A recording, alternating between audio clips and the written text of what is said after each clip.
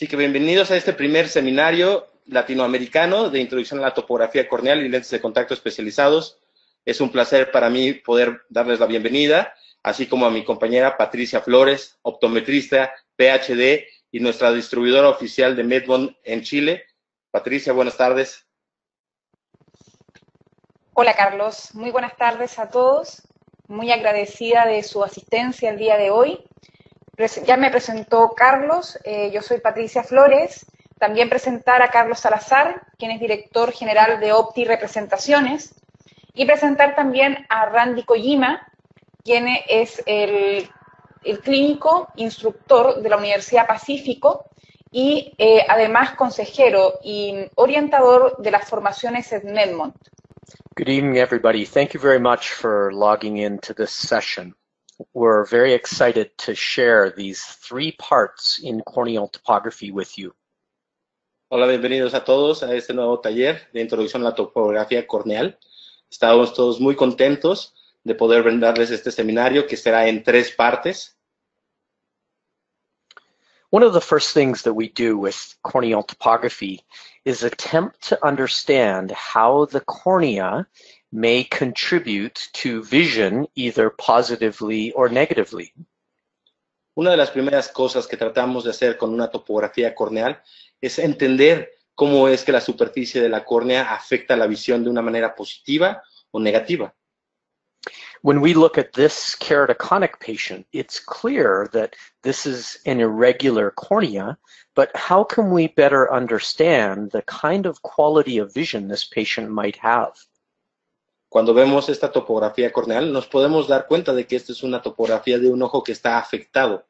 Sin embargo, ¿cómo nos daremos cuenta de cómo está afectando esto a nuestra visión?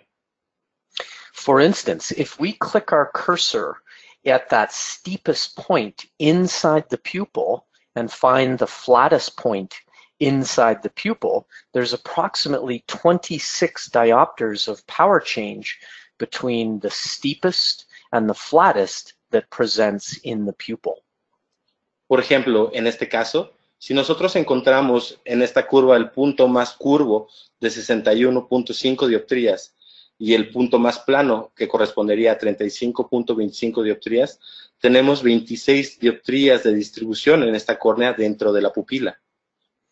It would certainly be hard to imagine how this patient could possibly see well with conventional glasses, with conventional soft lenses. It's almost certain that an RGP may be necessary here. Podremos imaginarnos que esto dificultaría definitivamente la visión cuando se esté usando un lente blando, cuando se esté utilizando un anteojo. Nos podremos dar cuenta de que un lente rígido definitivamente sería el que proporcionaría la mejor visión en este caso. Now, it's certain that this is a diseased eye. I don't think anybody would have a hard time believing or assessing that this is a keratoconic. But how else could we determine whether we have an irregular or regular eye? Y bueno, entonces ninguno podría en duda que esto es un ojo enfermo, que esto es un ojo con queratocono y que nos causaría un problema de visión. Pero ¿cómo podríamos de otra forma determinar que esto es un cono? If we look at the scale of power toward the left, we notice from the flattest that we can read to the steepest that we can read, this patient has a distribution of approximately 30 diopters of power on the anterior surface. Si miramos a la escala que está en el lado izquierdo y miramos al poder más plano de la córnea de 31.44 dioptrías y al poder más curvo que tenemos en la córnea de 61.78 dioptrías, nos podemos dar cuenta de que este paciente tiene una distribución de poder a lo largo de la córnea de 30 dioptrías. Normal corneas have 10 diopters of power or less when you look at an axial power map. Una córnea normal tiene alrededor de 10 dioptrías o menos de distribución a lo largo de la córnea cuando miramos a un mapa axial. So the axial map is the way that we can appreciate corneal power, and it's also the way that we can appreciate when the eye has such a broad distribution of power that may indicate it's irregular. Así que el mapa axial es como nosotros podemos entender las consecuencias de la distribución de poder en la visión del paciente y cómo podemos entender esta distribución de poder a lo largo de una córnea de un paciente. So one of the simplest ways to think about topography is axial is the way you understand vision. When you want to assess corneal power to have an appreciation of vision, it's an axial map that you want to use. Así que podemos de aquí sacar que siempre que queramos entender las consecuencias de la córnea en la visión, para entender la visión del paciente y la distribución de poder, tenemos que ver el mapa axial. Now, sometimes patients are on the border between appearing normal or possibly being keratoconic. So how does the topographer help you to determine when it's irregular and when it's not? Así que muchas veces los pacientes están en el borde de parecer una córnea normal, una córnea sana, a parecer un ojo con queratocono. ¿Cómo es que nosotros podemos entender cuando este es un ojo enfermo? The Medmont gives you 3 disease detection indices that all light up in red when the corneal shape appears abnormal. El Medmont nos brinda 3 diferentes índices que se van a poner en rojo cuando la córnea sea abnormal. If the colors for these indices are green, that would indicate normal. If the colors are yellow, then that indicates a suspect eye. Así que cuando están rojos, quiere decir que el ojo está enfermo. Cuando los índices están en verde, quiere decir que es un ojo normal. Y cuando están en amarillo, podemos sospechar que tenemos algún problema. Now, the most important one is called the IS indicator, and it determines the average power in the superior hemisphere, comparing it with the average power in the inferior hemisphere. So I for inferior, S for superior. Así que uno de los más importantes es el índice IS. Este lo que nos va a indicar es el promedio de poder de la parte superior de la córnea contra el promedio de poder en la parte inferior de la córnea. Por eso, I de inferior, S de superior. In this case, the inferior cornea is 8.19 diopters steeper than the superior cornea, and normal would be less than 1.5 diopters of difference. In this case, we're 8 diopters of difference between the power in the superior cornea versus the power in the inferior. Así que en este caso estaríamos obteniendo un valor de 8.19 dioptrías en las que el plano inferior es más curvo que el plano superior, cuando en un ojo normal tendríamos una diferencia menor a 1.5 dioptrías, siendo este entonces un índice muy efectivo. The next indices is called the SAI, or Surface Asymmetry Index, and it compares the powers across one oblique meridian compared to the powers across the other, and the same in the other oblique meridian. The more asymmetric those two opposing meridians are, the more irregular or diseased the eye may be. Así que el siguiente en este caso es el SAI. En este caso vamos a comparar los ejes de manera oblicua y se va a comparar el eje inferior contra el eje superior en ese mismo meridiano y así en el otro meridiano, el eje superior contra el eje inferior, para ver cuál es la diferencia de curvatura en estos ejes. A diseased eye would be an SAI value above 1. And in this case, this patient is coming up with an SAI of 12. En este caso, el índice de asimetría tendría que arrojar unos valores menores a 1 dioptría, cuando en este caso obtenemos un valor de 12.09 dioptrías, muy superior a lo que sería una córnea normal. Now, the last disease detection indices looks at the powers within the pupil and how smooth or not so smooth the cornea is. Así que el siguiente índice lo que va a ver es la distribución de poder dentro de la pupila y ver qué tan homogénea es esta distribución o poca homogénea es esta distribución.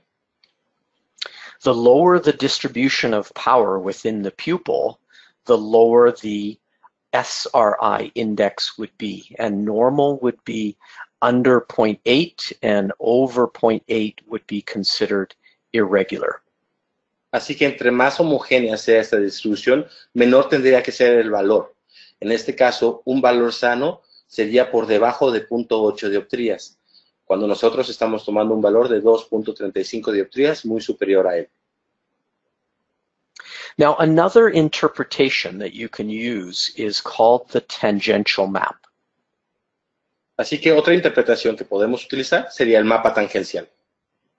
We use the tangential to understand where there might be an instance or a specific point of curvature change.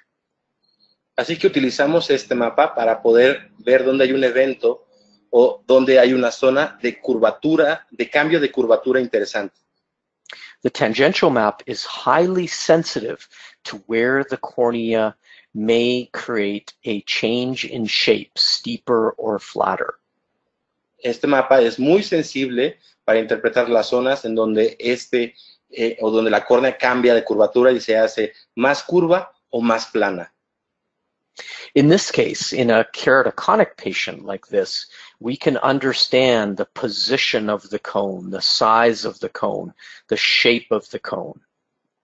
En este caso, en este ojo de queratocono, podemos entender dónde está la posición del cono, cómo es la forma del cono, cómo es el tamaño del cono. Now, if we want to understand where the eye is high and where the eye is low, the important map we want to use is called the elevation map. Ahora, si queremos entender dónde está elevado el cono, dónde está más deprimido el cono, nosotros tenemos que utilizar el mapa de elevación. What this shows us is where the cornea is high in elevation, in this case 419 microns high. The blue shows you where the cornea is low in elevation, in this case minus 298 microns below the normal surface. Así que este mapa nos va a indicar en rojo donde la córnea está más elevada, en este caso 419 micras. Y en colores azules templados, las zonas en donde va a estar más deprimido. En este caso, por ejemplo, 298 micras. From the high of 419 to the low of negative 298, that's a change in elevation of 717 microns. And research shows when the elevation change on the corneal surface is greater than 350 microns, that's where a scleral lens makes more sense to use. En este caso, por ejemplo, la elevación de 419 micras con la elevación de 296 micras nos da una diferencia de 717 micras. La evidencia científica y los estudios nos muestran que una diferencia superior a 350 micras es donde un lente escleral tendría más sentido. So for this patient with greater than 350 microns, the Medmont is telling you that this patient may not be able to be successfully fit in a corneal GP lens. Así que lo que nos dice este mapa, o el Medmont en este caso, es que este paciente con más de 350 micras de elevación sería un candidato para un lente escleral. But let's try using the contact lens software, and let's see what a corneal GP might look on this very challenging keratoconic eye. Pero probemos, utilicemos el software de adaptación de lentes de contacto dentro del Medmont para colocar un lente de contacto rígido y ver cómo se vería puesto en este ojo un lente de contacto tradicional. We've created a fit where the lens clears the corneal apex by approximately 64 microns. Con esto hemos creado un lente que va a librar el ápex del ojo con aproximadamente 64 micras de fluido debajo del lente. 64 is a lot of clearance over the visual axis, but as you can see from this area here, the clearance over the cone would be exceptionally low. So we need to be steeper at the apex in order to clear over top of the high elevation of the cone. 64 micras puede ser un poco excesivo. Sin embargo, si nos damos cuenta en la parte del cono, tenemos un escaso fluido. Entonces es necesario que tengamos un aumento en la parte central para que podamos dar espacio suficiente para poder dar un volting por encima de esta zona afectada. Now the other problem is that in this deep reservoir of fluid, we have 156 microns, and bubbles are created at approximately 90 microns. Ahora, otro problema que tenemos con esta adaptación es que en la zona con mayor fluido vamos a tener 156 micras de fluido, siendo que a partir de 90 micras de fluido debajo de un lente tenemos ya el riesgo de estar formando burbujas. So the Medmont is making it very clear to us that in order to clear the cone, in order to clear over the high elevation of the diseased tissue, we're going to have excessive clearance in the superior pupil area, and there's a very good chance that we're going to get a bubble. Así que lo que nos está diciendo este Medmont es que nosotros para poder adaptar un lente correctamente sobre este cono, donde tenemos un fluido muy escaso, vamos a tener que poner mucho fluido en la parte superior. 156 micras, las cuales nos van a dar riesgo de tener una burbuja.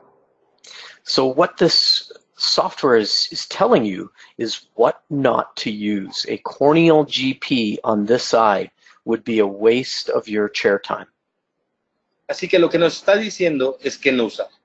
Un lente rígido para este paciente sería un desperdicio de tu tiempo en el consultorio. Instead, let's place a scleral lens on the patient in the contact lens software and model how that fluid may appear underneath the scleral lens. En cambio, pongamos un lente escleral y veamos con este modelo cuánto fluido vamos a tener debajo de este lente.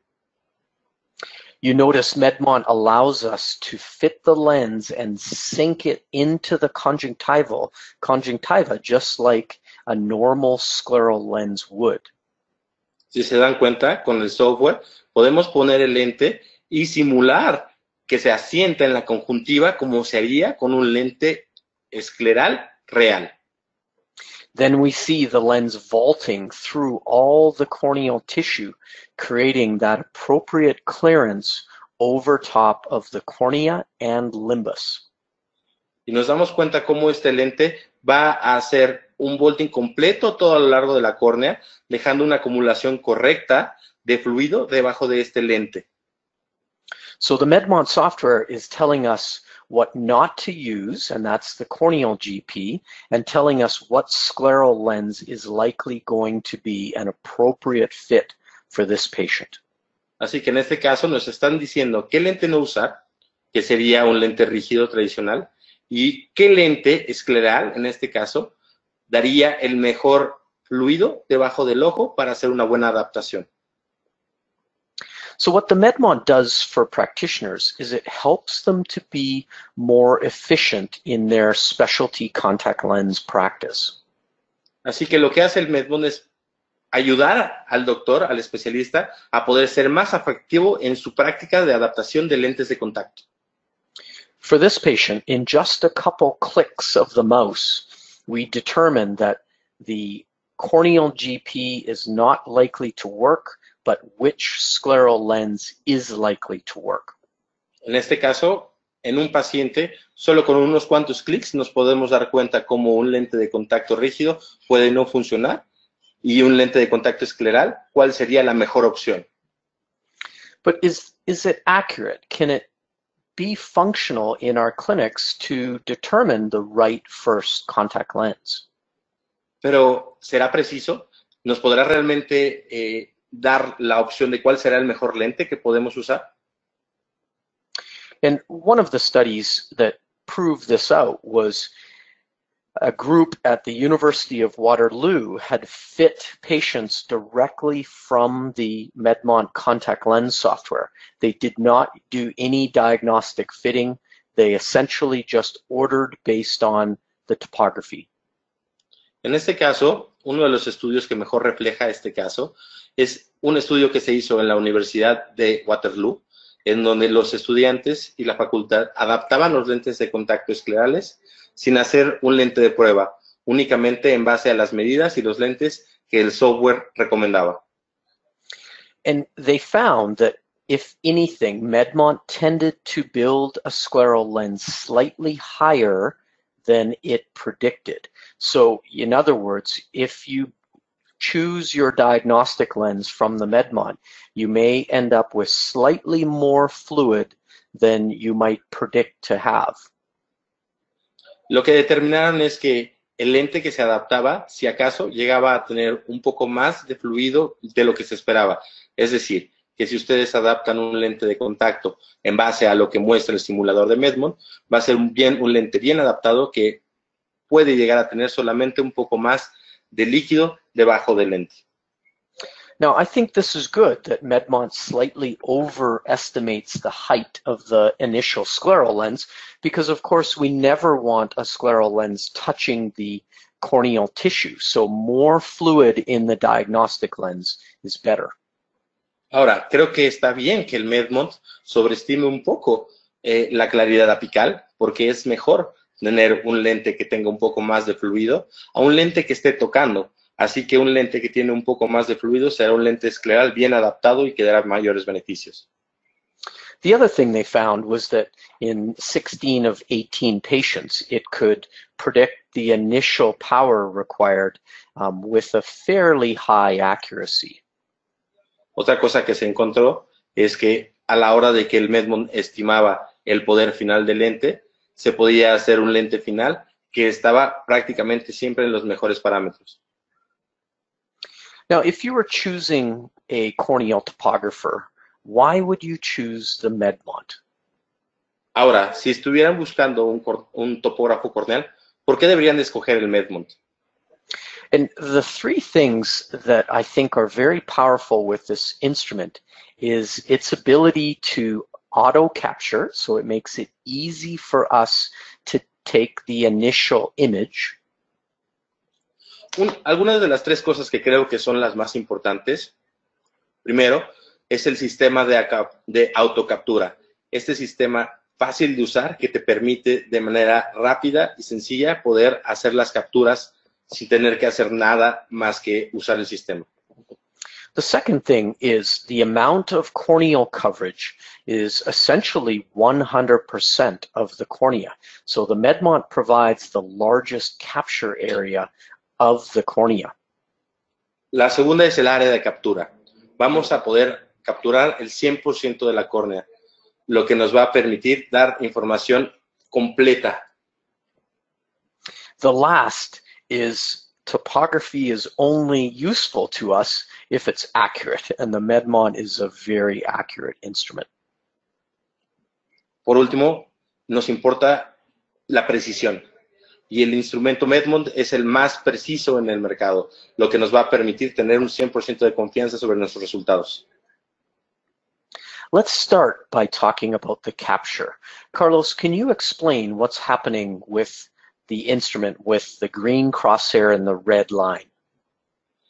Primero hablemos del proceso de captura. Lo que estamos viendo aquí es nuestras líneas verdes se van a acomodar exactamente en el centro de la córnea y nuestra línea roja lo que nos va a indicar es la proximidad para poder llegar a estar exactamente enfocados en el centro y automáticamente el instrumento va a hacer las capturas por nosotros y nos va a mostrar las topografías en el lado derecho. Carlos, I'm going to repeat this one more time and give you a chance to explain that again, just because this is such an important part of understanding how the Medmont captures. So let's go through that one more time, if you don't mind. Sure. En este caso vamos a ver nuevamente el proceso de captura, dado que es un proceso muy sensible y muy importante. Nos podemos dar cuenta de que automáticamente va a empezar a mostrarnos el video un live feed, en el cual nos va a permitir con estas marcas posicionarnos exactamente en el centro. Con la marca roja nos va a dar la indicación de proximidad de si estamos cerca o lejos para enfocarnos exactamente en la medida que nosotros necesitamos para que el Medmont automáticamente haga la captura y nos empiece a mostrar las topografías sin necesidad de que nosotros apretemos un botón o hagamos cualquier cosa. Podemos darle zoom para ver la precisión de los aros y para ver la calidad de nuestra topografía antes de seleccionarla y guardarla. Now, there's essentially two types of topographers that dominate the eye care industry, especially related to contact lenses. Así que hay dos tipos de topógrafos que actualmente dominan el mercado de topografía corneal. One is a large cone topographer, meaning a big Placido disc. The other is the small cone topographer, or small Placido disc. El primero es el cono grande o aros de Plácido grandes. El segundo es el cono pequeño o los aros de Plácido pequeños.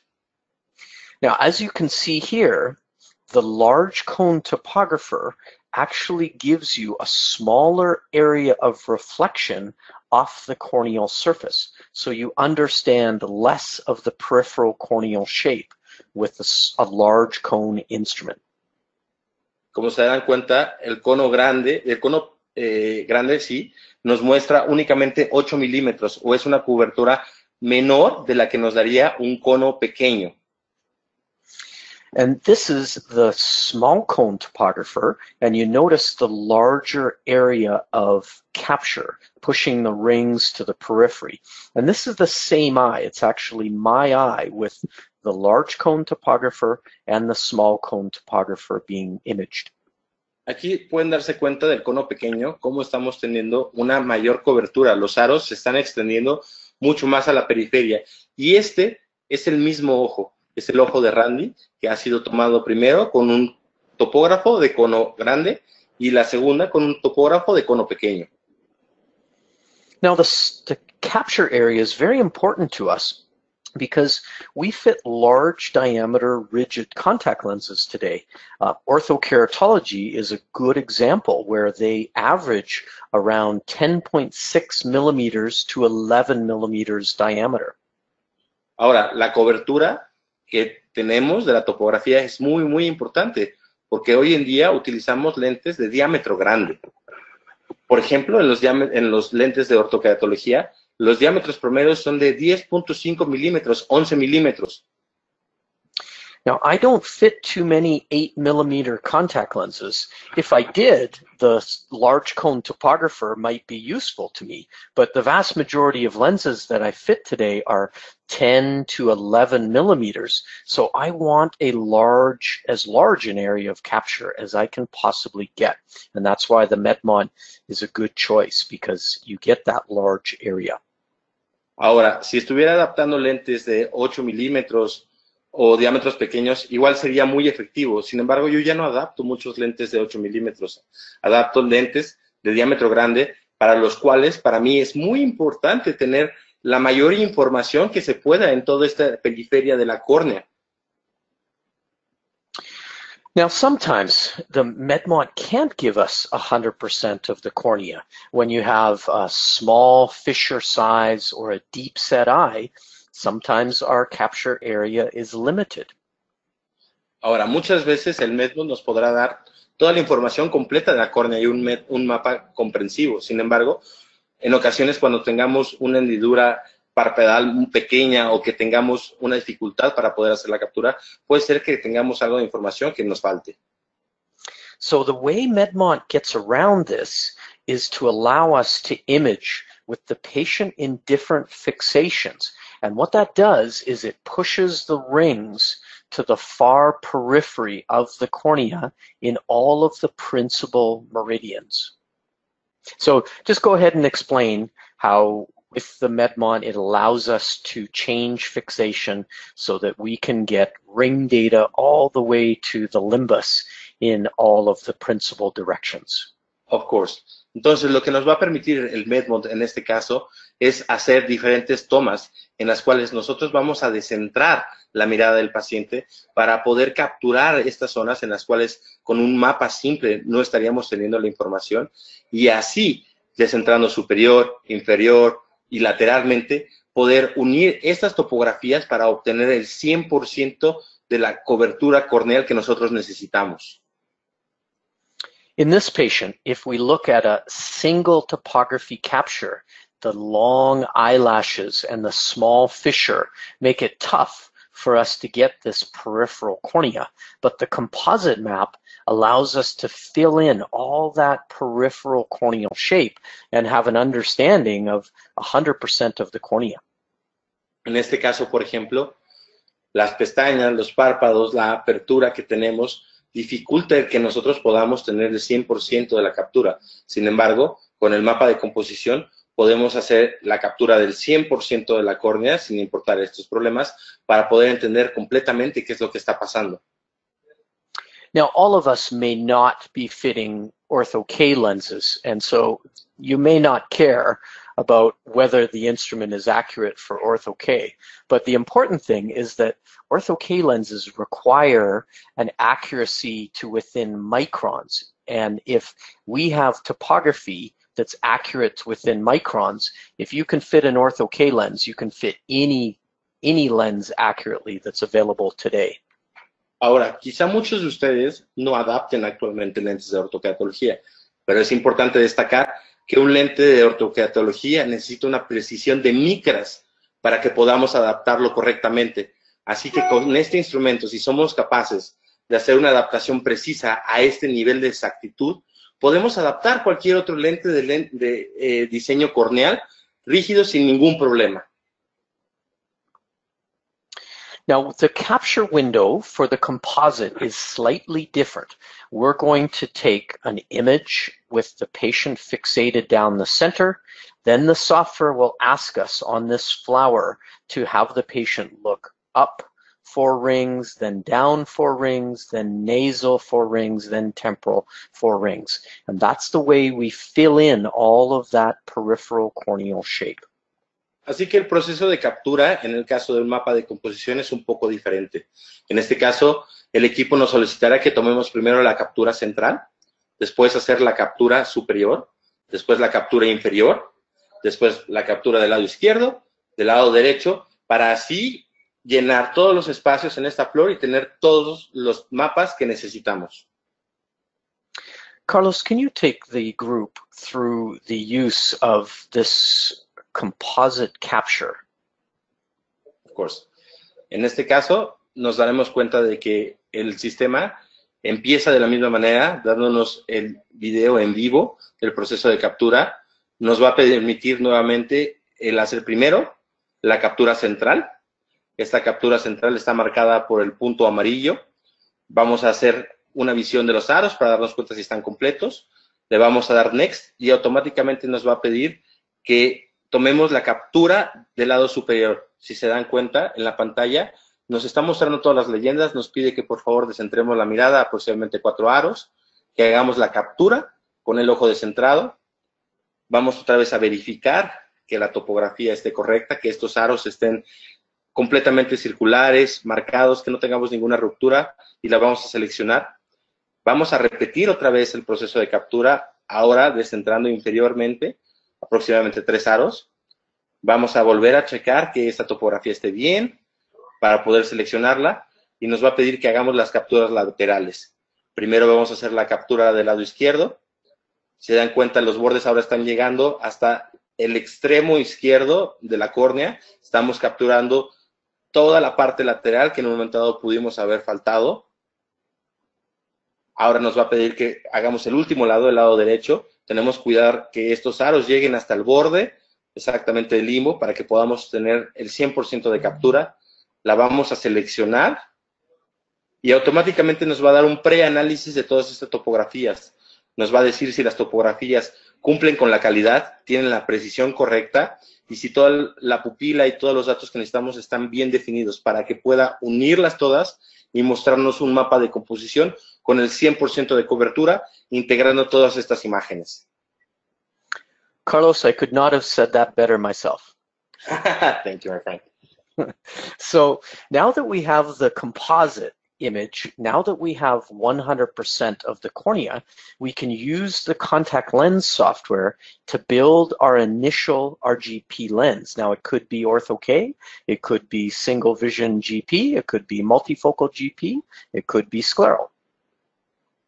Ahora, una vez que ya tenemos esta captura del 100% de la córnea, podemos pasarla ahora al simulador para que podamos empezar a crear este lente de contacto. Puede ser un lente de ortoqueratología, puede ser un lente rígido tradicional esférico, multicurvo, un lente escleral, etc. Now, is this accurate? It sounds really good that we can use technology in this way, but is it accurate enough that you can build contact lenses from the Medmont, from the composite map? Ahora, ¿qué tan preciso es? ¿Qué tan exacto? Suena maravilloso el que podamos usar esa tecnología para crear este tipo de lentes de contacto y poder ya tener un lente diseñado únicamente en base a la topografía, pero ¿qué tan preciso es? At the BCLA Singapore in 2018, Tan and Cho from Hong Kong Polytechnic presented their initial outcomes using the Medmont, using the contact lens software, and the Be-Free design. En el BCLA de Singapur en el 2018, los doctores Tan and Cho del Politécnico de Hong Kong presentaron sus hallazgos del estudio que se realizó en la toma de topografías y el diseño de lentes de contacto basados en el uso del software integrado para el diseño de lentes de contacto. They found an incredible 95% first fit success using the topography, the Medmont topography, the contact lens software, and then ordering the lens. 95% is unheard of as an initial success rate in ortho-K. Presentaron un éxito en la primera adaptación de un 95% de sus casos. Es decir, que en el primer lente de contacto diseñado a base de la topografía corneal, tuvieron un éxito en 95% de las adaptaciones, que es algo inaudito para este tipo de diseños y para este tipo de tecnología. There's been numerous studies that suggest the Medmont is highly accurate, going back to the year 2000 and with Tang, then again Pauline Cho in 2002. Michael Collins at Queensland has used the Medmont in numerous studies, and then Lee Hall in the UK again in 2013, all showing the accuracy of this instrument. Hay muchísimos estudios que datan desde el 2000 con el señor Tang, con la Universidad de Queens Island, utilizando con Lee Hall en Inglaterra. Hay muchos estudios y todos estos muestran la precisión y exactitud del diseño en base al Medmont. Now, the Medmont is regarded as such an accurate instrument that other researchers compare instruments against the Medmont. So I think that really indicates the kind of respect that the Medmont has in the industry, that it's used to test other instruments. Ahora, el Medmont ha sido tan preciso y ha tenido tantas validaciones que posteriormente hay muchos estudios en los cuales utilizan al Medmont como referencia para contrastar y comparar otros instrumentos en cuanto a su calidad y precisión. Esto nos muestra simplemente al ser usado como un método de referencia a nivel mundial en los estudios científicos, la calidad y la precisión y el nombre que tiene. Now, if some of you do not do orthokeratology, you might be on this webinar to understand how this tool can help you in keratoconic fitting. Ahora, si ustedes no hacen tratamientos de ortoqueratología y no adaptan este tipo de lentes, muy probablemente están aquí para entender cómo esta tecnología nos puede ayudar a ojos con queratocono, ojos enfermos. On the irregular eye, on the keratoconic patient, when you have good placido reflection, when the rings look parallel and even to each other, the instrument can accurately determine the correct first lens 95% of the time. En un ojo con queratocono, en un ojo enfermo, cuando tenemos unos aros bien definidos, una pupila bien centrada, cuando tenemos una buena toma, podemos determinar con un 95% de asertividad la correlación de los aros de plácido y las medidas corneales. But when the placido has a lot of distortion of the rings, when they don't appear parallel, when they collapse on each other, that's when the placido won't be accurate. And in such cases, only 12% of the time can it predict the correct first lens.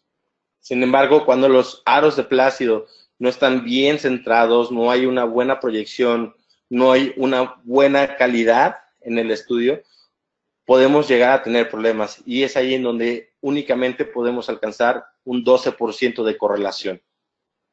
So this is a good reminder that achieving good quality ring reflection off the tear film and off the cornea is the way to get an accurate first lens. Así que simplemente es un recordatorio para darse cuenta de que la clave para que podamos tener una buena correlación, para que podamos tener un buen estudio es la proyección de los aros de plácido y que estén claros y definidos. There's 4 different types of capture, and we've talked about a single topography capture, the composite capture. Next, let's talk about the video capture. Así que hay 4 métodos de captura en el Medmont. Ya hemos hablado del primer método de captura de topografía centrada. Ya hablamos acerca de la topografía de composición. Ahora hablemos del tercero, de la captura de video. In the last decade, we've come to understand that a placido topographer offers us a good way of analyzing dry eye. A través del tiempo nos hemos dado cuenta que un topógrafo de plácido es una muy buena manera de interpretar la calidad lagrimal y la ruptura de la lágrima. When we reflect these rings off the cornea, really they're reflecting off the tear film. So wherever those rings break or become distorted, we know that that is where we have tear film breakup. Los aros de plácido realmente se proyectan sobre la capa lagrimal. Es decir, nos podemos dar cuenta de cuando estamos proyectando, donde se rompen estos aros de plácido, es donde se rompe la capa lagrimal. Carlos, could you take everybody through this dry eye capture window and the test window? Of course. Así que lo que estamos haciendo aquí es poner este principio a prueba y estamos haciendo un tipo captura de un mapa topográfico, pero lo que estamos haciendo realmente es proyectar los aros para ver la capa lagrimal y encontrar en el momento en que se rompe esta capa lagrimal para encontrar el T-boot. Es decir, la proyección de los aros de plácido nos va a permitir entender cómo es esta homogeneidad en la capa lagrimal y poder darnos cuenta cuándo son nuestros tiempos de ruptura y la calidad que tenemos en el ojo. So what we assess is not the shape of the eye. We don't assess the power of the eye or the elevation, but whether the surface is smooth. Así que lo que estamos haciendo aquí es no evaluar la forma del ojo, no evaluar la visión, no evaluar la altura de la capa lagrimal. No, lo que vamos a evaluar es la homogeneidad de esta capa lagrimal, la calidad y la ruptura de esta. Here you can see the topographer is saying that this dark blue area is where the tear film is smooth and even. The red is where the tear film is distorting, where it's breaking up. Aquí nos podemos dar cuenta en esta parte superior donde es azul fuerte, donde es la capa homogénea, donde la lágrima está en la superficie correctamente todo lo largo, de una manera homogénea, y en los puntos rojos es donde se está teniendo disrupciones, donde se está cortando la capa lagrimal. What we can observe is immediately after the blink on the left, we see the dark blue covering most of the cornea, whereas after 10 seconds of open eye, we notice the tear film breaking up in many areas of this analysis. Lo que podemos darnos cuenta es que en un segundo después de que parpadeamos, la mayor parte del ojo, toda la parte central está cubierta completamente por una capa homogénea, mientras que 10 segundos después de que tenemos el ojo abierto, podemos darnos cuenta de que hay una disrupción, de que hay rupturas todo lo largo de la córnea. Now here's a evaluation done on a 52-year-old female with dry eye symptoms. And what we notice is at the bottom, the tear film moves towards stabilization, then it begins to break down the longer we hold that eye open. Así que lo que vemos aquí es un caso de una mujer de 52 años, en donde al principio la lágrima se está estabilizando y conforme empezamos a avanzar el estudio, esta lágrima se va rompiendo y se va desestabilizando. Now, the important number that you want to focus on is the tear film breakup time at 6.2 seconds. And what we know is that a patient with dry eye is normally 12.2 seconds or less as a tear film breakup time. Así que en este punto lo que nos queremos enfocar es el tiempo de ruptura. En este caso, para esta paciente tiene un tiempo de ruptura de 6.2 segundos, cuando nosotros sabemos que en un ojo seco siempre el tiempo de ruptura es de 12.2 segundos o menos. Now, if we were to do the same test on a healthy 22-year-old patient with normal tear film, we notice that the tear film appears stable through much of the test and doesn't begin to break down until 14.5 seconds. Ahora, si vemos este mismo estudio en un hombre de 22 años, nos podemos dar cuenta de que la lágrima permanece prácticamente estable hasta que empieza a romperse y tiene un tiempo de ruptura alrededor de los 14.5 segundos. So this is a way we can use the corneal topographer for more than just contact lenses. We can use it in our dry eye practice as a non-invasive way of evaluating the tear film. Así que es otra manera en que podemos utilizar el topógrafo, no solo como parte de nuestra práctica en la adaptación de lentes de contacto, sino también integrarlo como una poderosa herramienta en nuestra práctica para la cuestión de ojo seco. We can also use this tool over top of contact lenses. In this case, the patient is wearing lens number 1 in one eye, and we notice that in 9 seconds, there's quite a lot of breakup on the anterior surface of the contact lens on eye. También lo podemos utilizar, por ejemplo, en lentes de contacto. Aquí podemos ver que el paciente está utilizando el lente número 1 y que empieza a tener ruptura de lágrima y a los 9 segundos ya tenemos una ruptura total en la parte anterior del lente. Whereas on the same patient with lens number 2, the wettability of that anterior surface appears better. So we can use this to assess which contact lens may provide better wettability for a patient at the end of the day. Cuando si contrastamos, por ejemplo, el lente 2 usado en el mismo ojo del paciente, tiene una humectabilidad mucho mayor que la del lente 1, por lo que podemos incluso ver qué lente va a funcionar mejor para nuestras diferentes adaptaciones y dar mejor comodidad para nuestros pacientes. So this Medmont we use in many different ways at the clinic, and that's both to assess the patient's dry eye, but we also use it over top of our contact lenses to understand the kind of wettability that a specific material may have. Así que con nuestro topógrafo podemos entender la calidad lagrimal de nuestros pacientes y también utilizarlos con nuestros lentes de contacto para saber cuál lente nos proporciona la mejor humectabilidad al final del día. Now, when we fit a soft lens patient, how often do we understand the reasons why a patient's vision may not be as good as we would hope it to be? Así que cuando adaptamos un lente de contacto blando, ¿de qué manera nos podemos percatar o cómo podemos saber si en algún momento dado no nos está brindando la mejor visión y por qué no nos está brindando la mejor visión que debería de tener? As an example, in this case, the patient has a refraction of -2, -50, axis 115, and we can't get better than 20/30 vision with our refraction, and in fact, poor quality vision with the soft lens as well. En este caso, por ejemplo, nuestro paciente, utilizando una RX de -2 con -0.50 a un eje de 115 grados, solamente está alcanzando un 20/30 de emisión y no está llegando a corregir con nuestras lentes blandas.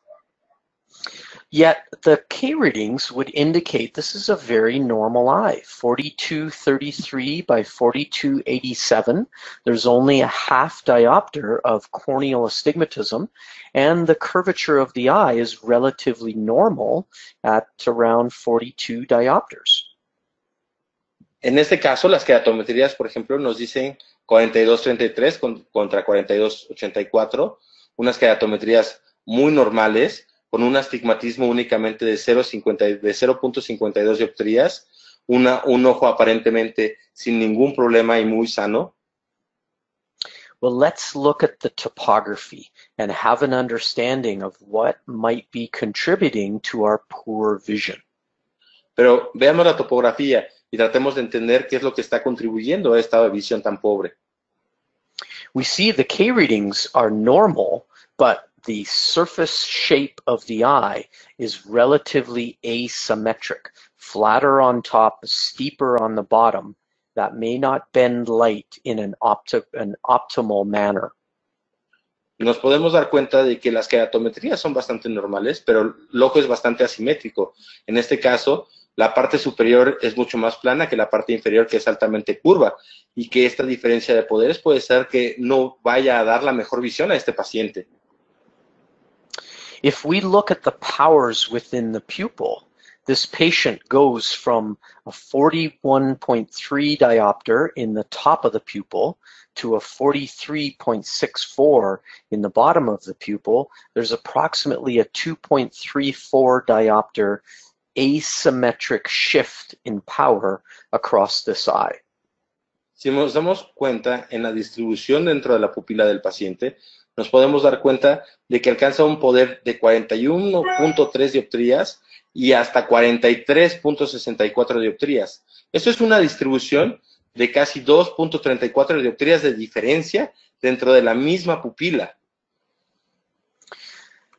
So if we place a soft lens over top of this shape eye, we really don't affect the quality of vision very much. Here we see the patient's topography without a lens.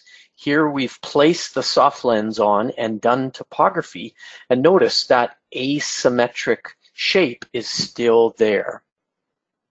Así que aquí, cuando ponemos el lente de contacto por arriba de este ojo y nos damos cuenta de la distribución de poder del ojo sin lente y esta misma distribución con el lente puesto, seguimos teniendo esta misma asimetría de poder dentro de la pupila.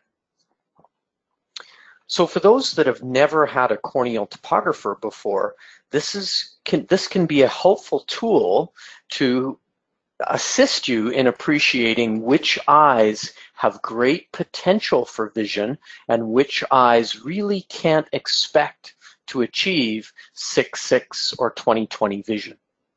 Así que con este tipo de herramientas, a ustedes que nunca han tenido esta experiencia con un topógrafo corneal, nos va a permitir evaluar cuál paciente es un buen candidato para este tipo de correcciones y cuál paciente probablemente no vaya a tener el mejor éxito con una adaptación del lente de contacto blando.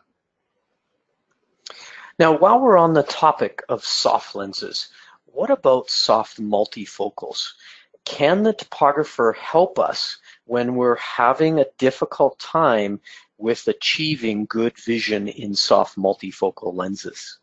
Ahora, mientras estamos tocando lentes de contacto blandos, ¿cómo podemos evaluar o darnos cuenta cuando tenemos algún problema en una adaptación de por qué no estamos teniendo la mejor visión con un lente de contacto blando multifocal? Well, in this case, this patient is not getting very good quality of vision with our extra minus in the distance, nor are we getting good quality of vision at near with the extra plus that we might add. Por ejemplo, en este caso, nuestro paciente no está teniendo una buena visión con nuestra corrección negativa, pero está teniendo una mejor corrección con nuestro lente positivo.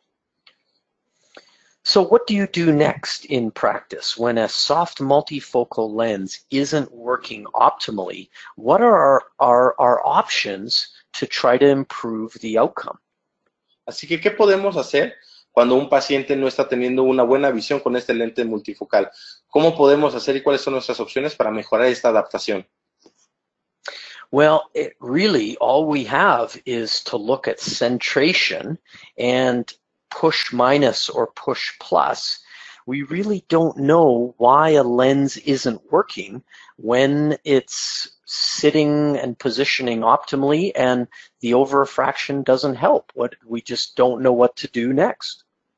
Bueno, pues solamente podemos mirar la posición del lente y tratar de enfocarnos a poner más graduación positiva o más posición negativa sin saber exactamente cómo está funcionando el lente.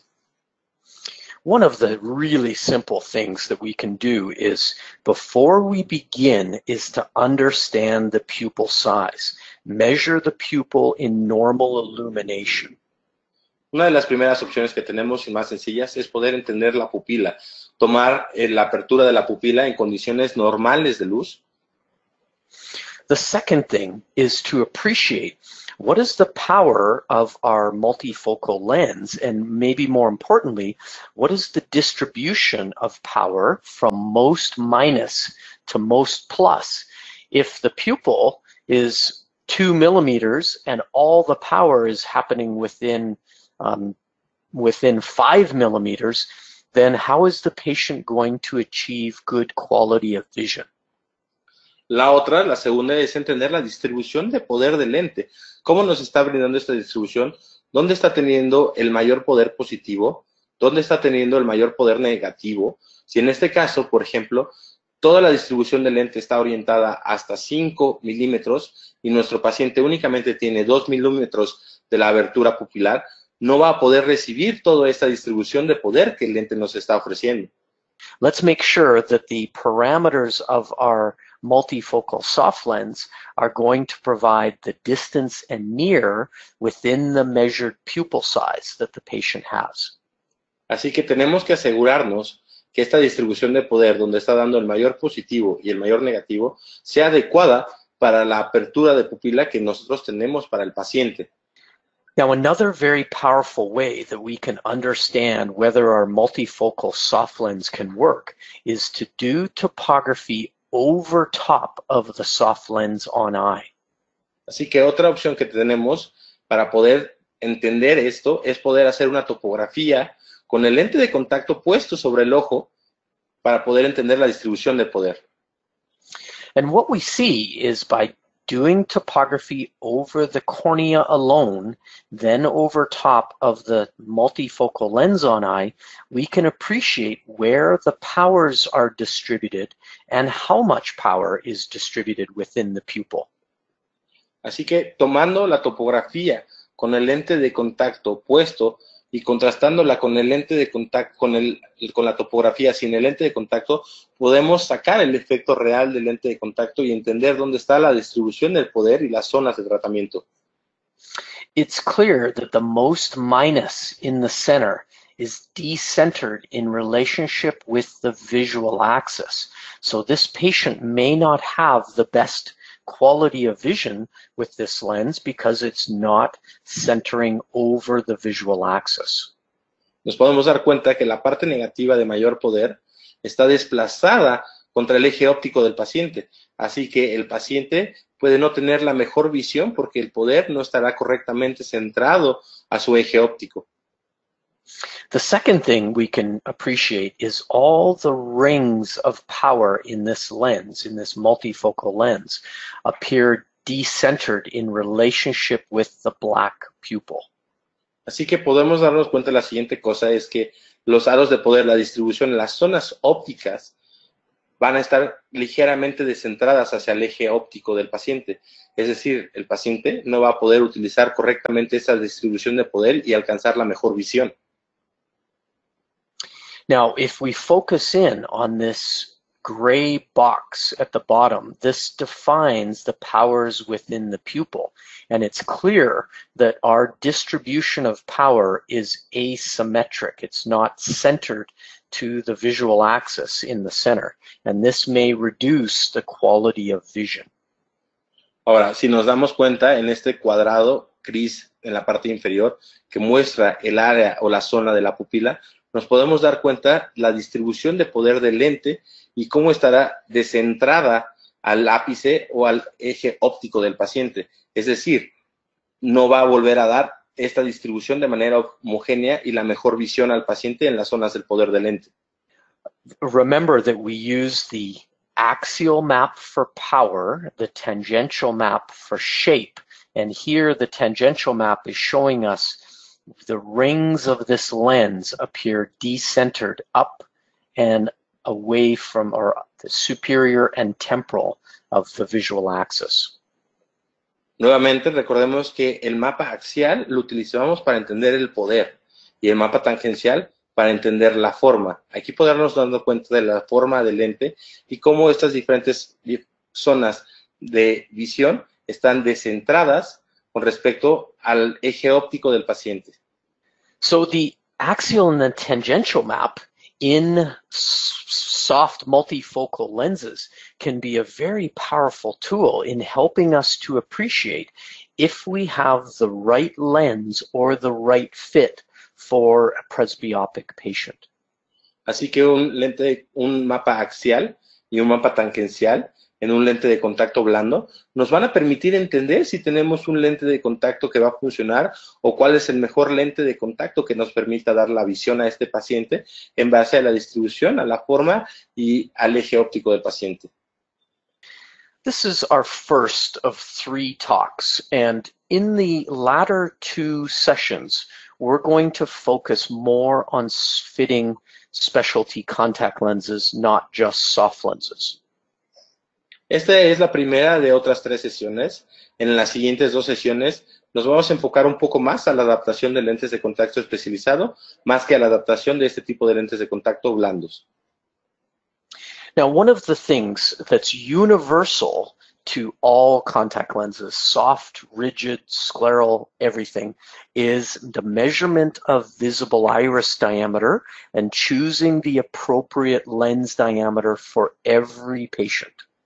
Ahora, algo que es universal, sin importar si es un lente de contacto blando, rígido, etcétera, etcétera, es el diámetro de iris visible para poder determinar correctamente cuál será el diámetro idóneo para este paciente.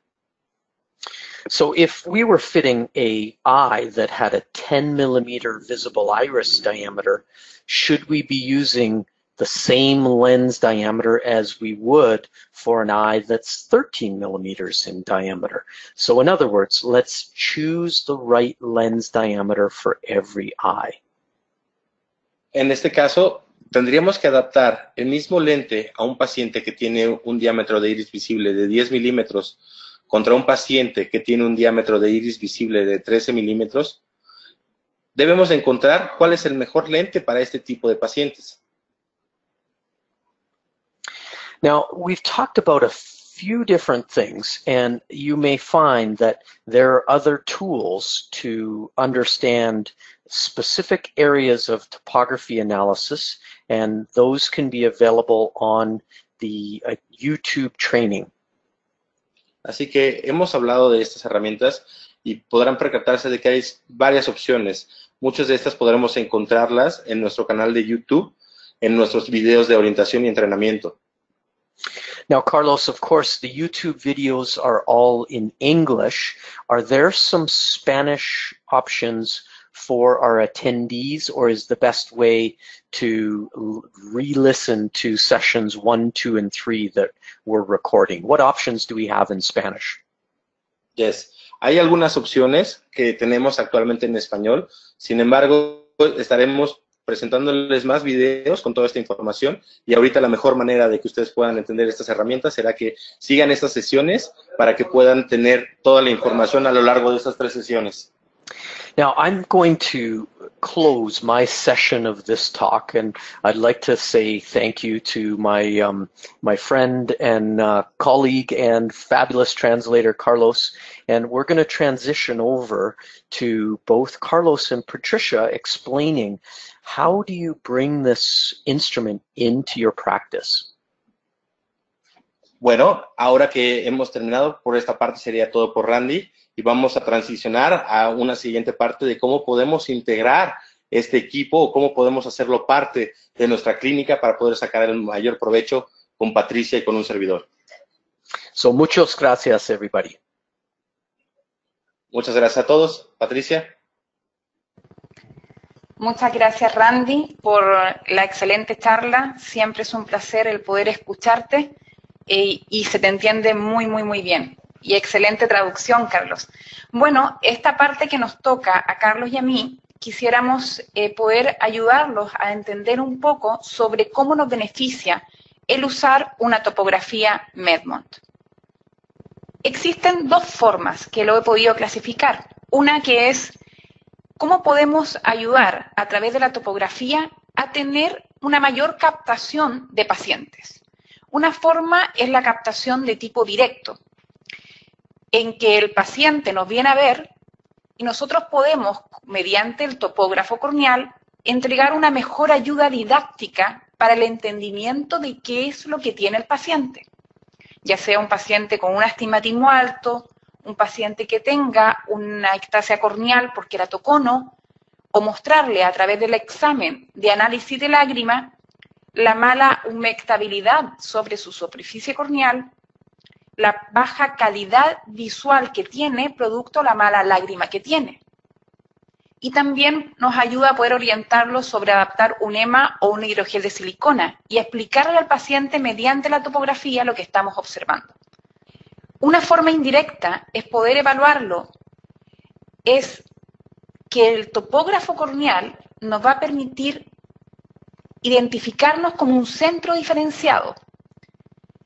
Con ello, los oftalmólogos que nos derivan pacientes para córnea irregular en muchos de estos países va a entender que nosotros tenemos una herramienta diferente al resto y una herramienta de mayor utilidad para poder tener una contactología más especializada. Esta contactología más especializada nos va a permitir reducir los tiempos de análisis para realizar una adaptación. La topografía corneal podemos añadirla dentro del reporte clínico que podemos realizar a nuestros oftalmólogos y con ello también hacernos reconocer como un centro diferenciado de contactología diferenciada que sigue un protocolo clínico y que tiene tecnología de vanguardia como es un topógrafo corneal.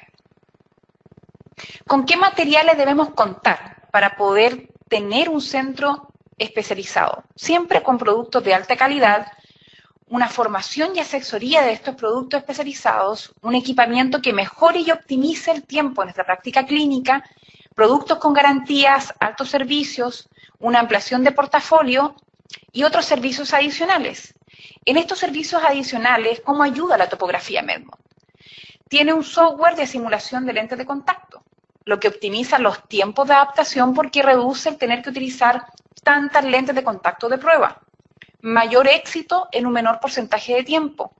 Tenemos adaptaciones en ortoqueratología. Podemos entregar en aquellos países que es posible la venta de un servicio de hacer una topografía corneal y entregarla. O un análisis de la película lagrimal. ¿Con qué materiales también debemos contar? El saber de que la contactología tradicional y la contactología especializada deja diferente margen a nivel económico. Los casos de menor complejidad de córnea regular van a dejar quizás un poco menos de margen que lo que es una lente de contacto para córnea irregular, que es mucho más complicada de adaptar. Pero ¿cuántas repeticiones sin costo tenemos en esos pacientes de córnea irregular?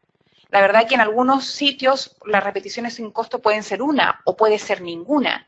¿Cómo nos ayuda Medmont a tener un retorno de inversión en estos casos complicados donde siempre estamos haciendo cambio de lentes de contacto? La topografía Medmont ayuda a reducir la inversión porque tenemos una base de datos de lentes de contacto dentro de Medmont que permite una simulación previa a la adaptación, previa a la inserción del lente. Con ello reducimos los errores en la adaptación y también reducimos el número de repeticiones.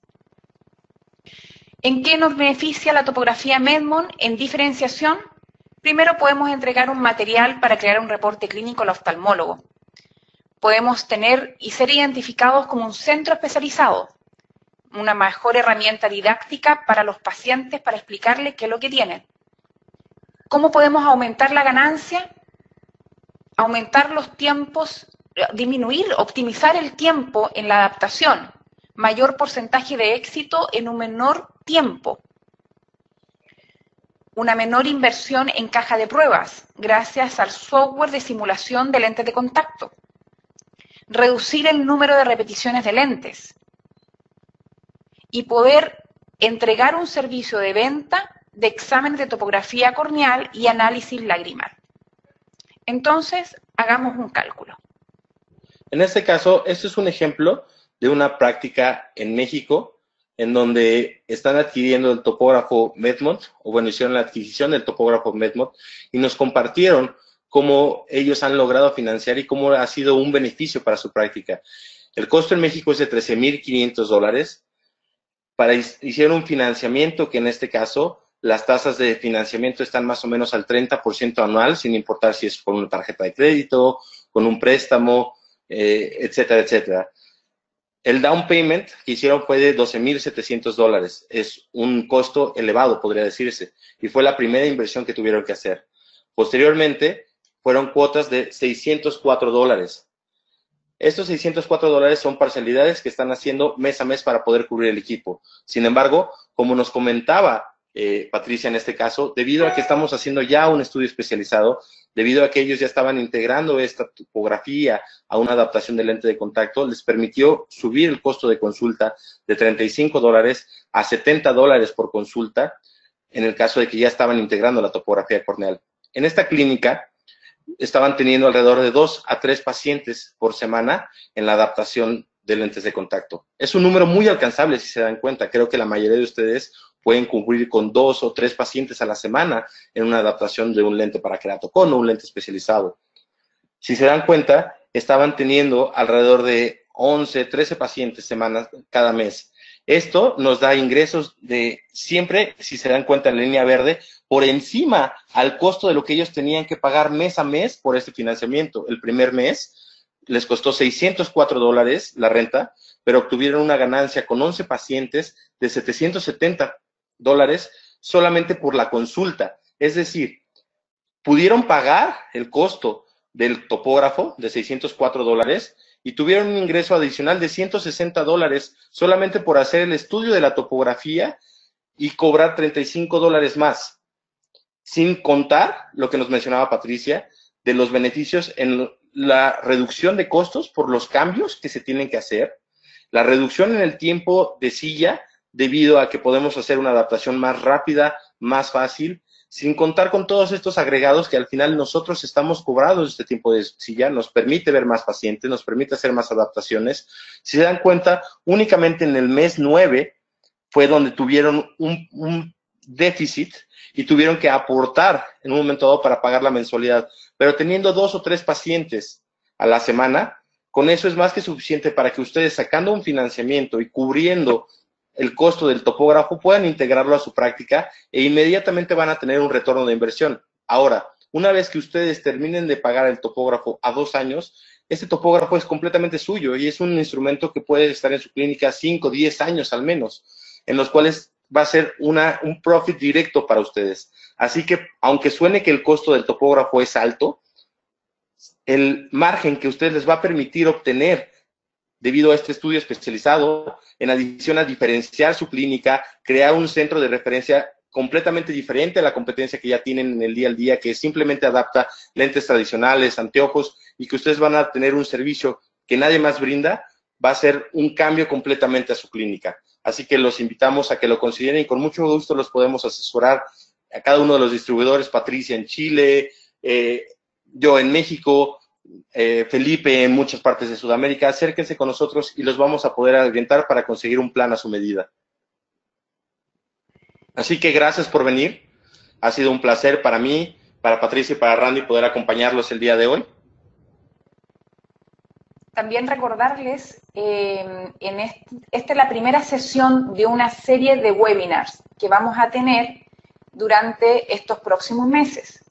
Cada uno de estos webinars, que comienza el primero hoy, va a tener un certificado de participación para todos los asistentes que nos escuchen. El primer webinar fue realizado el día de hoy, el 13 de marzo, que es Introducción a la Topografía Medmont.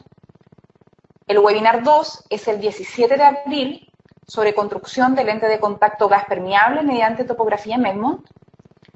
Y el webinar 3 es el 22 de mayo, sobre análisis de ortocratología y tratamiento con el topógrafo Medmont E300.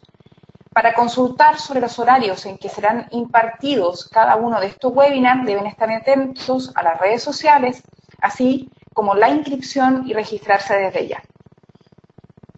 Pues les agradecemos mucho. Creo que tenemos aquí una pregunta, en este caso, que nos dicen buenas noches. En un paciente con ojo seco, ¿se puede colocar lubricante para mejorar la toma de los datos con el topógrafo? Gracias. Randy, so we have one question regarding if we can use a supplement of artificial tear to improve the taking of data with a topographer. Can you give me your input on that side? Absolutely. It's a genius idea, and it works very well. You should, all practitioners should have a bottle of very thin artificial tear next to the topographer, and that will help smooth out those rings in your dry eye patients, and it will also help when you've got a little bit of disruption of the epithelium. It can help smooth out the reflection. Patricia, ¿algún comentario al respecto? Creo que Randy lo ha englobado la respuesta. La superficie ocular debe estar homogenizada y debe estar bien lubricada para poder tener una buena toma de datos y sea una prueba fiable. Si el paciente tiene una poca lágrima o el paciente tiene una mala calidad de lágrima, que no es lo mismo poco que mala calidad, eso va a afectar en la toma del examen. Por tanto, colocar una lágrima artificial en que nosotros sepamos la cantidad de la espesura de esa solución que estamos aplicando como lubricante al ojo del paciente, que no sea excesivamente espesa, que el momento de retención nos permita tomar una buena captación de imagen, no solamente una topografía, sino que por lo menos 3 para poder compararlas, sobre todo en los pacientes que tenemos zonas de humectabilidad que están muy empobrecidas. Un lubricante ocular sería la mejor idea para poder realizar una toma fiable en estos casos clínicos. Yo quisiera completar diciendo que al final es una gran opción para que nosotros podamos generar una mejor captura. Sí afecta, es una pregunta que me han hecho muchas veces, a la hora de que nosotros ponemos esta lágrima, pueden llegar a afectar los radios, sin embargo pueden llegar a aplanarlos y son cuestiones en las cuales son menos de 1/4 de dioptría, la cual puede llegar a afectar el cambio de curvatura. Entonces es un método indudablemente que nos va a permitir el éxito en la captura, porque sin una buena lágrima no podemos tener una exactitud o no podemos confiar en las capturas. Sin embargo, afecta, aunque no se preocupen porque afecta. Realmente es un método que les recomendamos y que puede ser muy eficaz. Es una gran pregunta. Y bueno, creo que serían todas las preguntas por esta noche. Hay algunas preguntas en cuanto a los distribuidores en específico de cada país. Con mucho gusto les pasaremos de manera individual los contactos para que puedan ahora sí que comunicarse con ellos y puedan dar cualquier inquietud. Y por mi parte, nuevamente, Carlos Salazar, les agradezco mucho desde México. Espero que nos puedan acompañar en las siguientes sesiones, en donde tocaremos unos temas más especializados e iremos subiendo la complejidad, ahora sí que de la conferencia.